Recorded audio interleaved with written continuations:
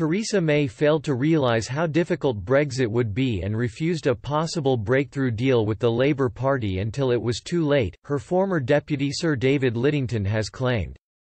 He said mistakes were made early on in Theresa May's premiership regarding Brexit, adding every Prime Minister has responsibility for what happens in their government. Sir David criticised her hardline approach to negotiations with the European Union and suggested the former Prime Minister should have reached out to Labour as early as 2016. Mrs May's former deputy was speaking at an event organised by political think tank the Institute for Government. When asked whether she was to blame for what happened, he said, "Well, I think look, ultimately every Prime Minister has responsibility for what happens in their government. I do think the mistakes were made early.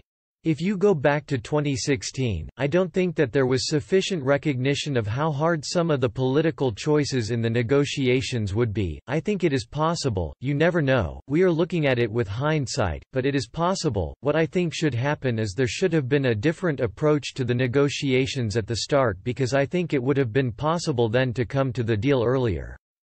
Possibly, an attempt to reach out to other parties early on, saying, this is a national decision, we have had a vote in the referendum, now we need to move forward together." I think probably Theresa May felt that, having supported Remain, that she had to demonstrate her credentials as committed to delivering the referendum result. Mrs May tearfully announced in June on the steps of 10 Downing Street she would be resigning as Prime Minister, after suffering a series of humiliating defeats in the House of Commons as MPs failed to give sufficient backing to her much criticised Brexit deal. But just weeks before this announcement, her Conservative Party opened talks with Labour in a desperate attempt to break the Brexit impasse. Sir David claimed the cross-party talks came pretty close to finding a compromise on Brexit. He said, "I think, at the end of the day, perhaps late in the day, it was just there was an unwillingness on both sides, I think, to make the final. The two issues on which it broke down were customs and a second referendum, where we couldn't quite get agreement. The negotiations took place on both sides, with the understanding that this was without prejudice, they would have to go back to Cabinet and Shadow Cabinet and check their view.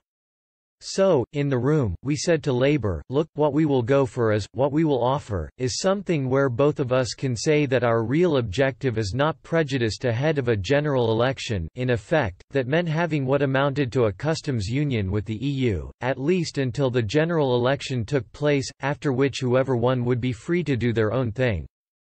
Labour did rub our noses in it a bit, and wanted to actually call it a customs union, where we wanted language about the benefits of a customs union, zero tariffs, zero quotas and so on." Sir David also claimed the cross-party talks collapsed due to Labour's continued demands for a second referendum. Mrs May's former deputy said a second referendum was undesirable because of the political damage it would have done would have been severe. He added, the other thing was a second referendum, and we did offer a guaranteed debate and vote at both committee and report parliamentary stages of the withdrawal agreement bill.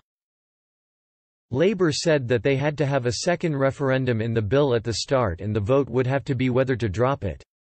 We just knew that would lose many more Conservatives than you would gain Labour members in the House of Commons. I think that it was going to be difficult for a second referendum to get a majority on a free vote there. My view was always that a second referendum was undesirable, because of the political damage it would have done would have been severe. But had the House of Commons voted for it, I would have then argued okay, we have to live with this. But it was not my preferred option. You could see the tide of the Labour Party shifting. When I talked to Labour MPs in the previous few months, they came to my office and they were saying, look, we'd have done a deal on Norway plus 6 months ago, but now things have changed within the Labour Party.